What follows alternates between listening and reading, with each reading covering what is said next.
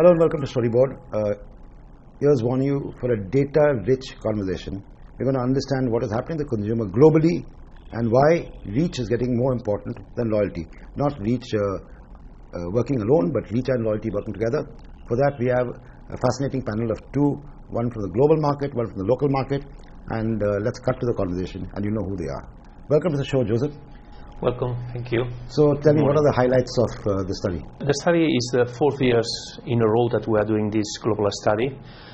We are tracking more than 99,000 brands worldwide and more than 200 categories. This is a huge base of the research that we have conducted. What we are seeing first is in FMCG category, so there is a growth in the market. When we look at the growth, this year the local brands are growing faster than is this global or is this only India? Is this in a global worldwide? Right. We see that the local brands are growing faster than the global brands. What we are measuring fundamentally is the most chosen brands, meaning how much people are buying the brands and how often they buy the brands. 79% of the brands that has grown is fundamentally because they have more buyers buying the brand. Right, that was a little worrying for me. That is, you're saying reach is so much more important than, say, loyalty. Yeah. You know, and then the question that I ask is why are marketers putting so much money into loyalty programming? Yeah, this is in fact we are challenging what it has been always a principle of marketing, just based on loyalty and building loyalty, heavy buyers, etc. And what we have analyzed, and we have data to support that penetration is the key factor to grow the brand faster than loyalty. Right. And when we're looking at that, it's the fact that when we see all the markets, all the categories, the penetration is the highest correlation to deliver growth. Right. So we identified that the penetration is key, and we're now challenging the marketeers about focusing on reaching new consumers. Right. The first element is that when there is this evidence about correlation, but then when we look at, we tend to think that we own the consumers, and that's not true. We do not own the buyers, we do not own the consumers. In fact, consumers are not loyal. Consumers are buying your brand, another brand, multiple brands. They are polygamist, if you want. Right.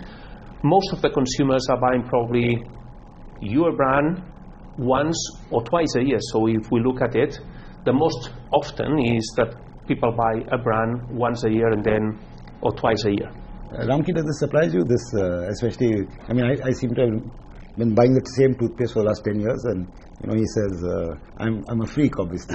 Anand, you're more an exception than the rule. Right. Definitely, buyers and consumers are flirting a lot with brands these days. I mean, on an average, on any given category, there is a minimum of 2.3 to 2.5 brands that are getting consumed. Right.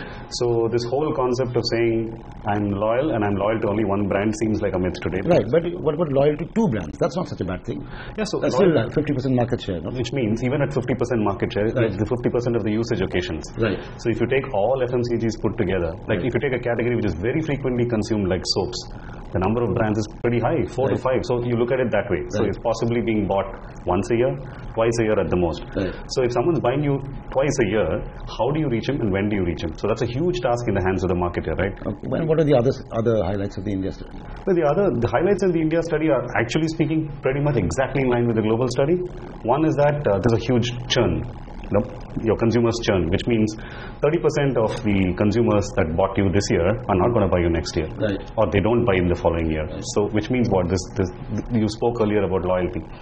Of course, loyalty is important. There are a certain set of consumers who are loyal, and so to whom marketers would like to focus on. But most of the brands that have grown because they've grown penetration. Right. The number for India is that if you take the total number of brands that have grown in their ranking in the brand footprint, 65% of them have grown because they've grown their penetration. Joseph, your study also talks about local brands doing well, yes, and maybe return to ethnicity or authenticity or whatever you may call it. Yeah. So where does that come from? Is this global first? It happens globally. Right.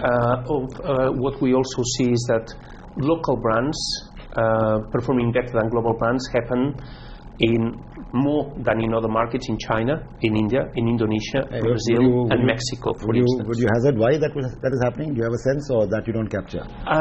It's happening also because those are markets where the presence, by default, the presence of local brands is larger than in other markets. Go back to your penetration issue. Exactly. Right. Then there is also another element that the local brands are doing in those markets better than global brands is twofold. One is, for the local brands, the country is the world. So they understand the consumer. They have been in the country for a while. So you need a Kantar country panel, not a world panel now for these people. Exactly. And the other thing is affordability. The local brands are, to some extent, filling the gap of affordability in terms of price point. And we have identified that local brands operate at a lower price point than multinationals in most of the cases. So that means that have access to low-income consumer.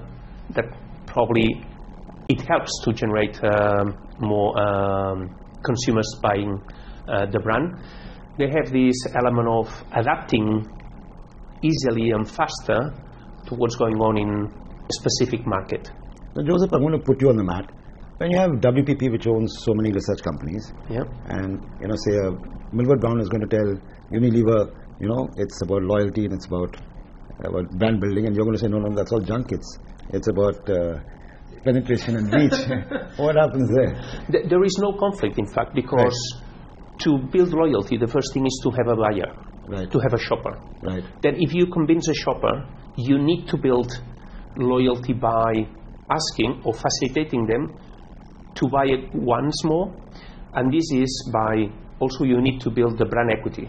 So you need to mean something for the consumer, that as much as they have a mental availability, that they have your brand in your mind, when you go to the shop and you find the brand, you have higher chances to be chosen.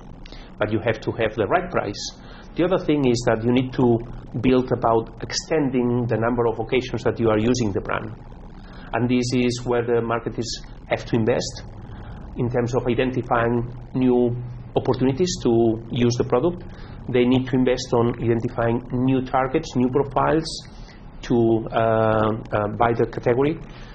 Also, they have to look at, sometimes there are brands in one big core category for them. They need to look at around adjacent categories. If by expanding to these adjacent categories, in fact, they are building better awareness of the brand, better experience of the brand, more experience for the brand, and this is creating value for the brand. Ramki, tell me, when you first saw these numbers and you saw the data, you said, how on earth am I going to my clients and telling them this? Did you feel that way? No, so this concept and theory of penetration is something KWP we believe in. Right. So therefore, it's been ingrained into us, and we've been kind of used to these numbers in terms of saying how penetration is most important. Right. Fortunately for us, many of the clients are also beginning to understand and accept the fact that the better currency in terms of brand growth is actually penetration. Right. So in that sense, it has been. But conventionally, if I keep going to new consumers, it's an expensive and inefficient way to sell. Would you agree, Joseph? In fact, as Ramki said, there is a significant churn of consumers. About 30% to 50%, depending on the categories, but in average 30% of your consumers today will not be your consumers next year. So, and most of your consumers are light consumers rather than heavy consumers.